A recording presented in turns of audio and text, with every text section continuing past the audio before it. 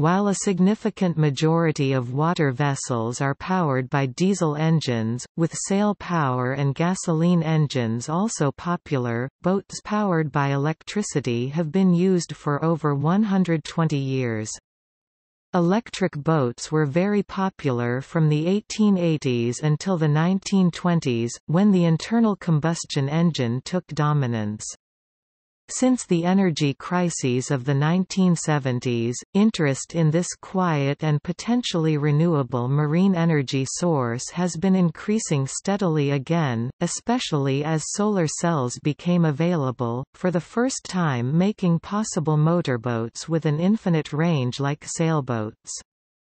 The first practical solar boat was probably constructed in 1975 in England. The first electric sailboat which made a round-the-world tour, including the through the Panama Canal, with only green technologies is EcoSailing project.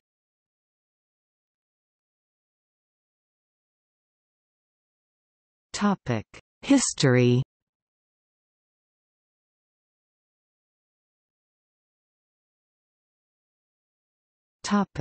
Early.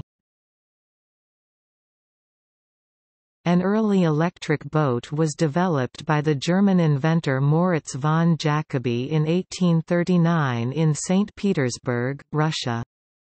It was a 24-foot (7.3 meters) boat which carried 14 passengers at 3 miles per hour, 4.8 kilometers per hour. It was successfully demonstrated to Emperor Nicholas I of Russia on the Neva River.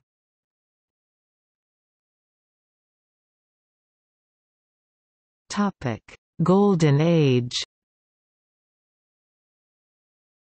It took more than 30 years of battery and motor development before the electric boat became a practical proposition. This method of propulsion enjoyed something of a golden age from about 1880 to 1920, when gasoline-powered outboard motors became the dominant method. Gustave Trouvé, French electrical engineer, patented a small electric motor in 1880. He initially suggested that the motor could power a set of paddle wheels to propel boats on the water, and later argued for the use of a propeller, instead. An Austrian émigré to Britain, Anthony Requesens, was instrumental in the development of the first practical electric boats. While working as an engineer for the Electrical Power Storage Company, he undertook much original and pioneering work on various forms of electric traction. In 1882 he designed the first significant electric launch driven by storage batteries, and named the boat Electricity. The boat had a steel hull and was over 7 meters long. The batteries and electric equipment were concealed from view underneath the seating area, increasing the passenger accommodation. The boats were used for leisure excursions up and down the River Thames and provided a very smooth, clean and quiet trip. The boat could run for 6 hours and operate at an average speed of 8 miles per hour. Moritz Imisch established his company in 1882 in partnership with William Keppel, 7th Earl of Albemarle, specializing in the application of electric motors to transportation. The company employed Magnus Volk as a manager in the development of their electric launch department. After 12 months of experimental work starting in 1888 with a Randon skiff, the firm commissioned the construction of hulls which they equipped with electrical apparatus. The world's first fleet of electric launches for hire, with a chain of electrical charging stations, was established along the River Thames in the 1880s. An 1893 pleasure map of the Thames shows 8 charging stations for electric launches between Kew Strand on the Green and Reading Caversham. The company built its headquarters on the island called Platts 8. From 1889 until just before the First World War, the boating season and regattas saw the silent electric boats plying their way up and downstream. The company's electric launches were widely used by the rich as a conveyance along the river. Grand ships were constructed of teak or mahogany and furnished luxuriously, with stained glass windows, silk curtains and velvet cushions. William Sargent was commissioned by Imish's company to build the Mary Gordon in 1898 for Leeds City Council for use on the Roundhay Park Lake. The boat still survives and is currently being restored. This 70-foot-long luxury pleasure craft could carry up to 75 passengers in comfort. Launches were exported elsewhere, they were used in the Lake District and all over the world. In the 1893 Chicago World Fair, 55 launches developed from Anthony Requeson's work carried more than 1 million passengers. Electric boats had an early period of popularity between around 1890 and 1920, before the emergence of the internal combustion engine drove them out of most applications. Most of the electric boats of this era were small passenger boats on non-tidal waters at a time when the only power alternative was steam.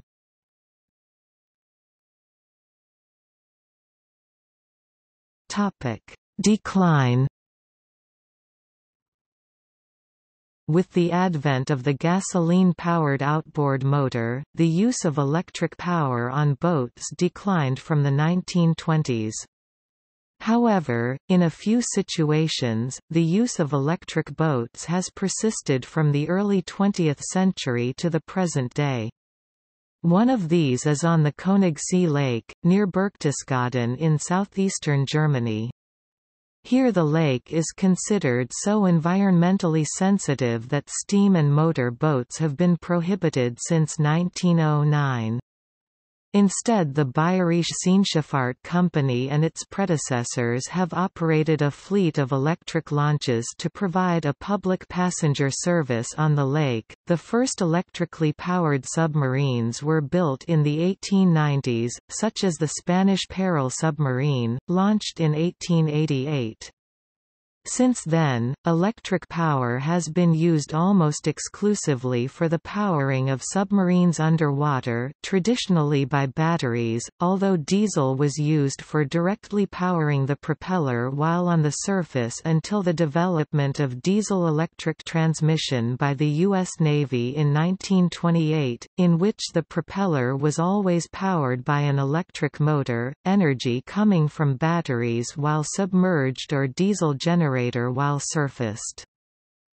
The use of combined fuel and electric propulsion, combined diesel-electric or gas, or CODLOG, has gradually been extended over the years to the extent that some modern liners such as the Queen Mary II use only electric motors for the actual propulsion, powered by diesel and gas turbine engines. The advantages include being able to run the fuel engines at an optimal speed at all times and being able to mount the electric motor in a pod which may be rotated by 360 degrees for increased maneuverability. Note that this is not actually an electric boat, but rather a variant of diesel-electric or turbine-electric propulsion, similar to the diesel or electric propulsion used on submarines since World War I.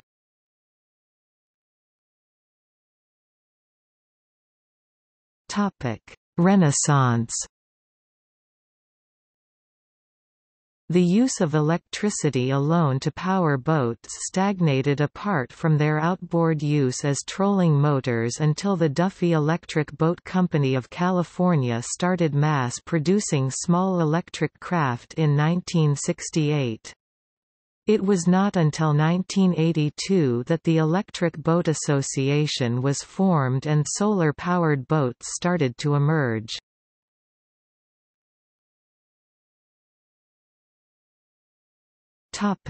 Components. The main components of the drive system of any electrically powered boat are similar in all cases, and similar to the options available for any electric vehicle. However, since regenerative braking is not feasible in electric boats and the required range can be large, energy storage is more critical than in land vehicles.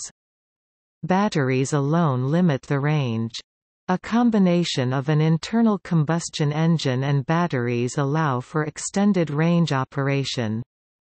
The vessel may be mainly propelled by the engine, with the battery used only for brief peak loads, or the engine may operate at a lower average output to maintain charge on the battery. Another alternative is to feed the electric motor through a fuel cell that is in turn powered by hydrogen or another gaseous fuel.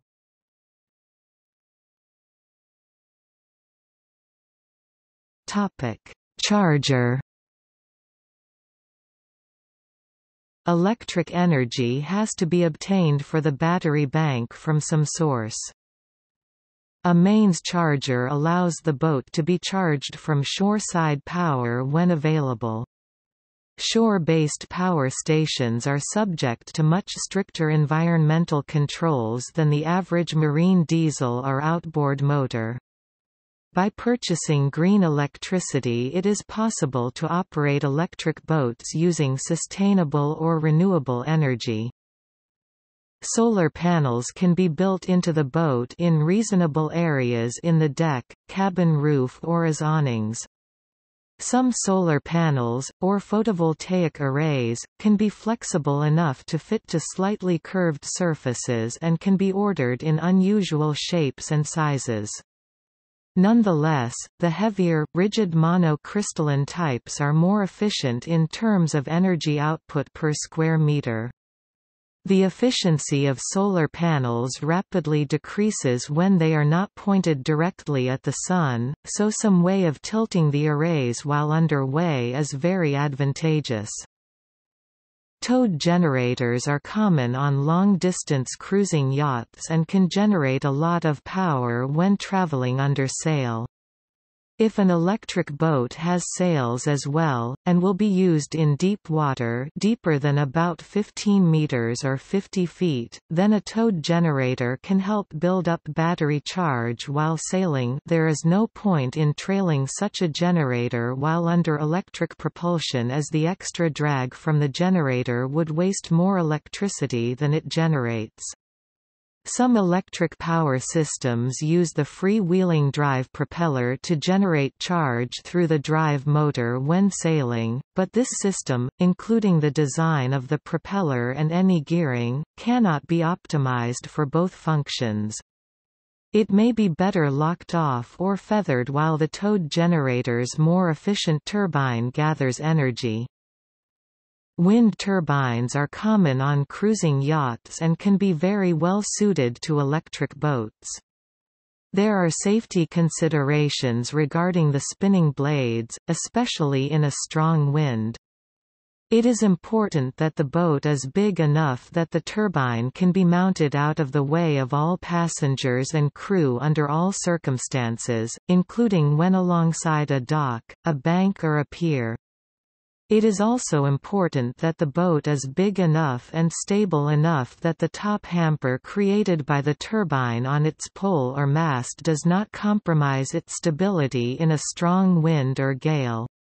Large enough wind generators could produce a completely wind-powered electric boat. No such boats are yet known, although a few mechanical wind turbine-powered boats exist. In hybrid electric boats, if a boat has an internal combustion engine anyway, then its alternator will provide significant charge when it is running. Two schemes are in use: the combustion engine and the electric motor are both coupled to the drive, parallel hybrid, or the combustion engine drives a generator only for charging the storage batteries, series hybrid. In all cases, a charge regulator is needed. This ensures that the batteries are charged at their maximum safe rate when power is available, without overheating or internal damage, and that they are not overcharged when nearing full charge.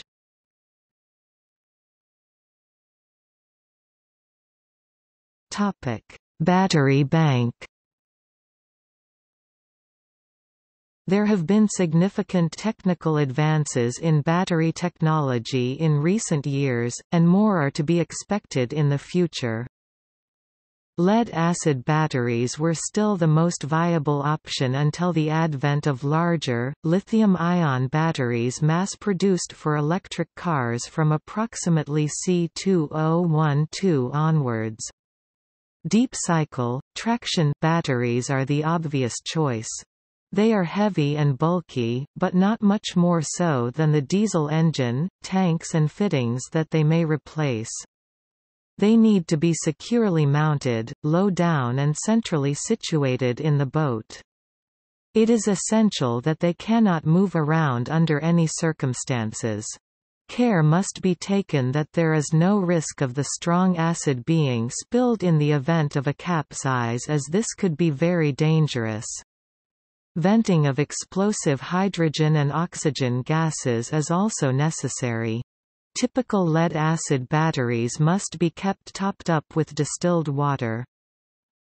Valve-regulated lead-acid batteries (VRLA), usually known as sealed lead-acid, gel, or AGM batteries, minimize the risk of spillage, and gases are only vented when the batteries are overcharged. These batteries require minimal maintenance, as they cannot and usually do not need to be refilled with water. Nickel metal hydride, lithium-ion and other battery types are becoming available, but are still expensive.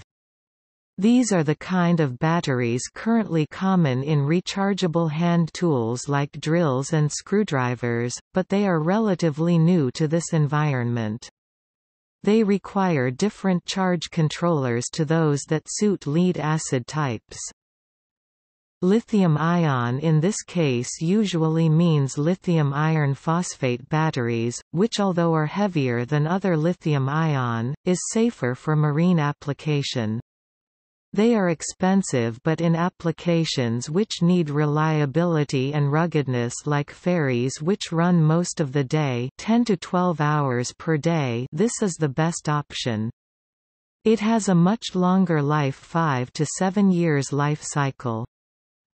Fuel cells or flow batteries may provide significant advantages in years to come. Today, 2017, however, they are still expensive and require specialist equipment and knowledge. The size of the battery bank determines the range of the boat under electric power. The speed at which the boat is motored also affects range. A lower speed can make a big difference to the energy required to move a hull.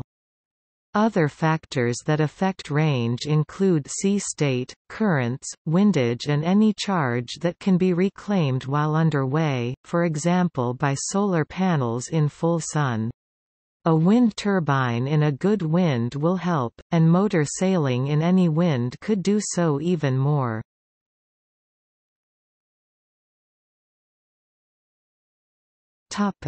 Speed controller. To make the boat usable and maneuverable, a simple-to-operate forward, stop, backwards speed controller is needed. This must be efficient, i.e. it must not get hot and waste energy at any speed, and it must be able to stand the full current that could conceivably flow under any full load condition. One of the most common types of speed controllers uses pulse width modulation (PWM). PWM controllers send high-frequency pulses of power to the motors. As more power is needed, the pulses become longer in duration.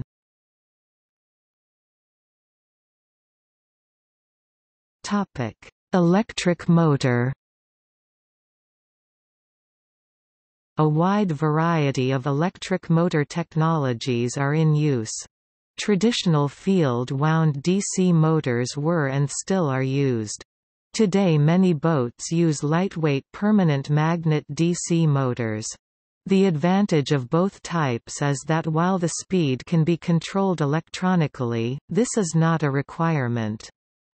Some boats use AC motors or permanent magnet brushless motors. The advantages of these are the lack of commutators which can wear out or fail and the often lower currents allowing thinner cables. The disadvantages are the total reliance on the required electronic controllers and the usually high voltages which require a high standard of insulation.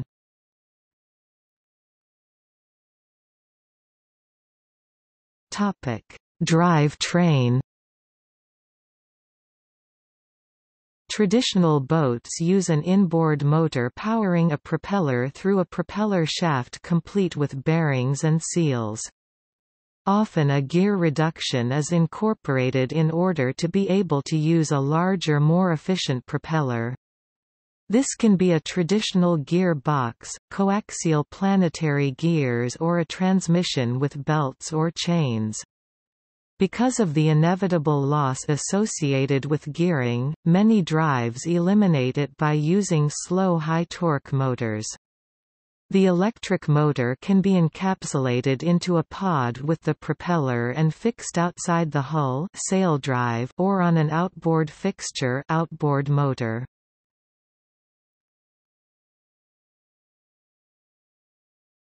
Types.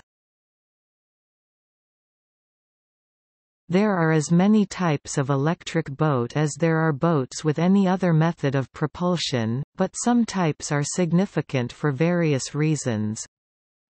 Historical and restored electric boats, such as the Mary Gordon electric boat, exist and are often important projects for those involved. Canal, river and lake boats. Electric boats, with their limited range and performance, have tended to be used mostly on inland waterways, where their complete lack of local pollution is a significant advantage. Electric drives are also available as auxiliary propulsion for sailing yachts on inland waters. Electric outboards and trolling motors have been available for some years at prices from about $100 US up to several thousand. These require external batteries in the bottom of the boat, but are otherwise practical one-piece items. Most available electric outboards are not as efficient as custom drives, but are optimized for their intended use, e.g. for inland waterway fishermen. They are quiet and they do not pollute the water or the air, so they do not scare away or harm fish, birds and other wildlife. Combined with modern waterproof battery packs, electric outboards are also ideal for yacht tenders and other inshore pleasure boats. Cruising yachts usually have an auxiliary engine, and there are two main uses for it. One is to power a head or motor sail at sea when the wind is light or from the wrong direction.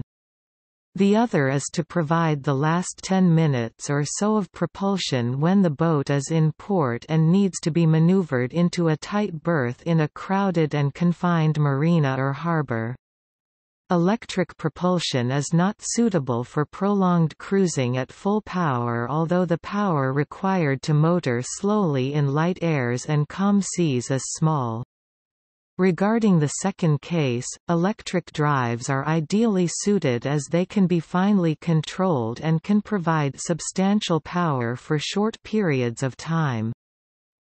Commercial ferries. Norway's first battery electric ferry is the Ampere, with capacity for 120 cars and 12 trucks. As of November 2016, it has operated for 106,000 kilometers.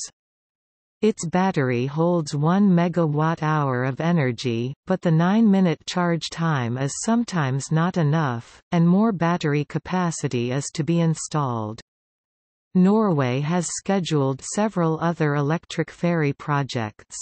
Based on operational data, Siemens concludes in a life cycle analysis that 61 of Norway's 112 diesel ferry routes could be replaced by electric ferries with a payback time of 5 years.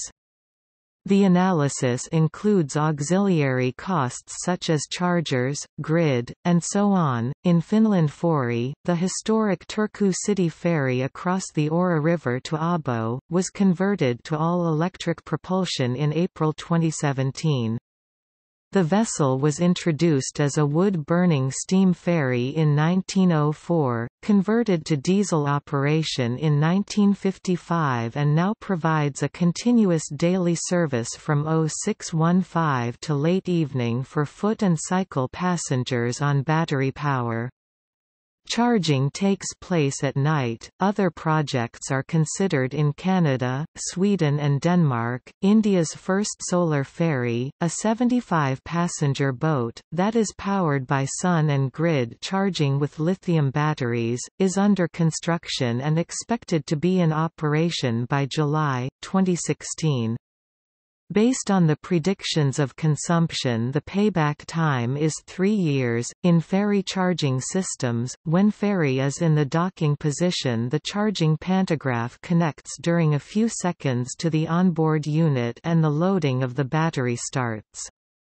On the other hand, ferries can include, sometimes free, charging points for the passengers transported electric bicycle, electric motorcycles and electric cars. Diesel-electric hybrid. There is a third potential use for a diesel auxiliary, and that is to charge the batteries, when they suddenly start to wane far from shore in the middle of the night, or at anchor after some days of living aboard. In this case, where this kind of use is to be expected, perhaps on a larger cruising yacht, then a combined diesel-electric solution may be designed from the start. The diesel engine is installed with the prime purpose of charging the battery banks, and the electric motor with that of propulsion. There is some reduction in efficiency if motoring for long distances, as the diesel's power is converted first to electricity and then to motion, but there is a balancing saving every time the wind, sail and solar-charged batteries are used for maneuvering and for short journeys without starting the diesel. There is the flexibility of being able to start the diesel as a pure generator whenever required. The main losses are in weight and installation cost, but on the bigger cruising boats that may sit at anchor running large diesels for hours every day, these are not too big an issue, compared to the savings that can be made at other times. An example is the fishing boat Selfa L Max 1099, with 135 kWh battery and 80 kW diesel generator. An LNG-powered supply vessel started operation in 2016 with a 653 kWh, 1,600 kW battery acting as spinning reserve during dynamic positioning, saving 15 to 30% fuel. Solar-powered, a boat propelled by direct solar energy is a marine solar vehicle. The available sunlight is almost always converted to electricity by solar cells, temporarily stored in accumulator batteries, and used to drive a propeller through an electric motor. Power levels are usually on the order of a few hundred watts to a few kilowatts. Solar-powered boats started to become known around 1985, and in 1995 the first commercial solar passenger boats appeared. Solar-powered boats have been used successfully at sea. The first crossing of the Atlantic Ocean was achieved in the winter of 2006–2007 by the solar catamaran Sun 21. See also List of solar-powered boats.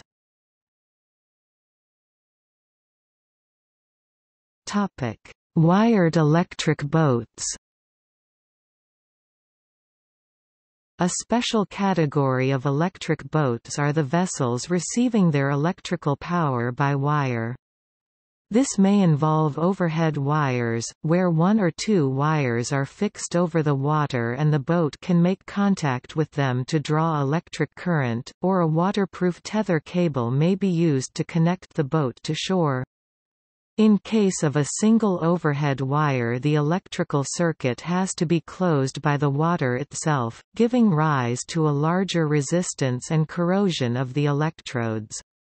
In case of two wires, no electric current has to be sent through the water, but the twin wires, which cause a short circuit whenever they come into contact with each other, complicate the construction.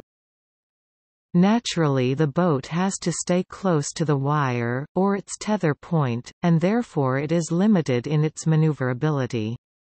For ferries and on narrow canals this is no problem. The Straussee ferry in Strasbourg, Germany is an example.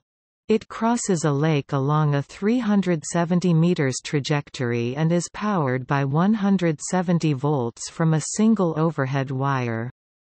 The Castellet ferry crosses a 200 meters (660 feet) wide shipping channel in Sweden, using a submergible tethered supply cable which is lowered to the sea bed when the ferry is docked at the opposite terminal to its tethering point.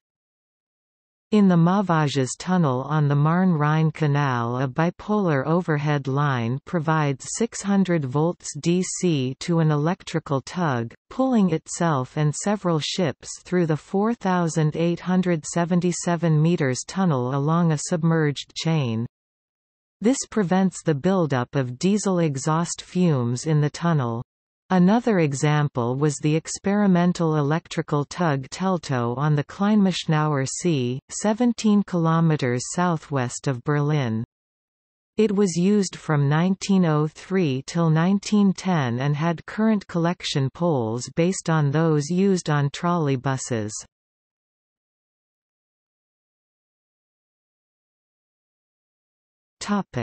Pollution and embodied energy. All the component parts of any boat have to be manufactured and will eventually have to be disposed of.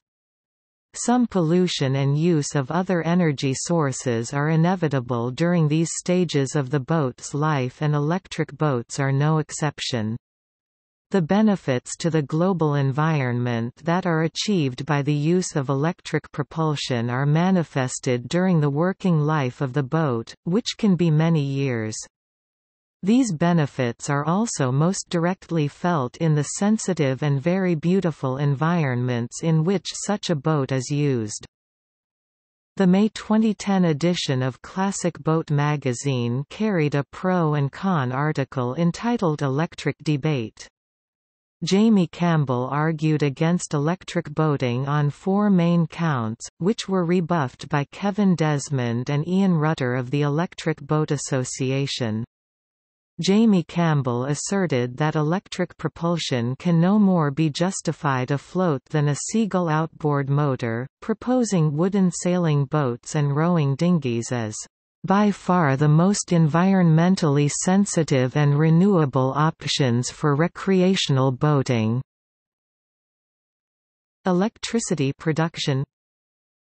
Campbell asserts that the lack of pollution from an electric boat reeks of NIMBYism, as the discharge is all in someone else's backyard, and that the provision of recharging points may involve digging up miles of habitat.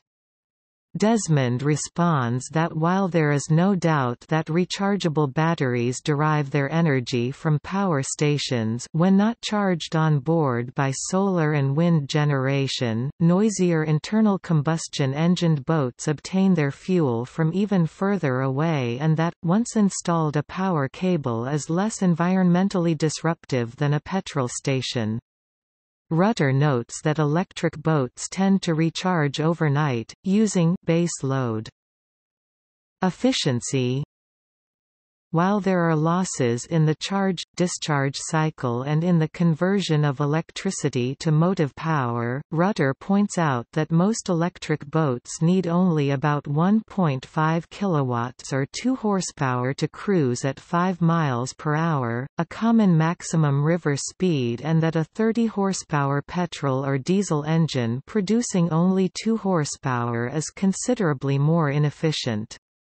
While Campbell refers to heavy batteries requiring a load-bearing hull and cranky, even unseaworthy vessels, Desmond points out that electric boaters tend to prefer efficient, low-wash hull forms that are more friendly to river banks.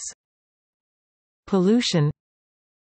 Campbell discusses the pollution that traditional batteries put into the water when a boat sinks, but Desmond says that electric boats are no more liable to sinking than other types and lists the leakage of fuel, engine oil and coolant additives as inevitable when an internal combustion-engined boat sinks. Rutter points to the very nasty cocktail of pollutants that come out of a diesel wet exhaust in normal use. Battery manufacture. Campbell mentions all manner of noxious chemicals involved in battery manufacture, but Rutter describes them as being lead and sulfuric acid with a few extra trace metals in a modest plastic box, with a potential lifetime of 10 to 12 years. Desmond says that the U.S. has a 98% recycling rate for lead-acid batteries and that the battery and lead smelting industries observe some of the tightest pollution control standards in the world. The article mentions 25% and 30% discounts being offered to electric boaters by the UK Environment Agency and the Broads Authority, and that battery-powered vehicles have 3/5 the carbon footprint of their petrol equivalents. It is claimed that a typical recharge after a day's cruising costs £1.50, without the use of solar or wind power.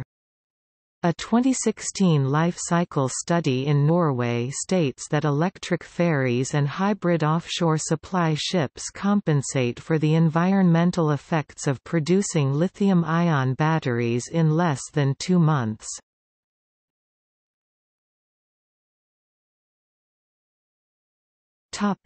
Solar ships. In 2010, the Terrainer PlanetSolar, a 35 meters long, 26 meters wide catamaran yacht powered by 537 square meters of solar panels, was unveiled. On 4 May 2012 it completed a 60,023 kilometers (37,297 miles) circumnavigation of the Earth in Monaco after 585 days and visiting 28 different countries, without using any fossil fuel. It is so far the largest solar-powered boat ever built. India's first solar ferry, a 75-passenger boat fully powered by sun, is under construction.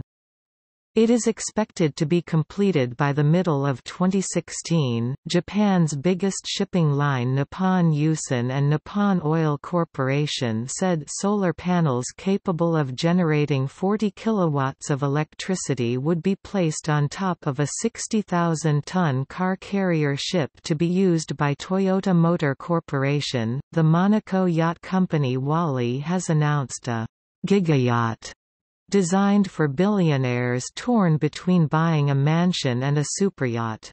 The Y58x38 is designed to have an autonomous cruising range of 12,000 miles at 12 knots by means of 900 square meters of solar panels which generate 150 kilowatts to assist the diesel-electric motors and optional skysails.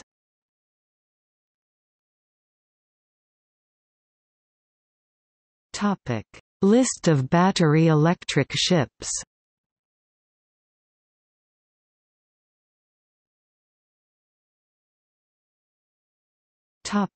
See also: trolley boat, battery electricity, cruising, diesel-electric, DC distribution system ship propulsion, electric outboard motor, electric vehicle, Frisian Solar Challenge, integrated electric propulsion, Lloyd's Register, Oceanvolt, renewable energy, solar splash.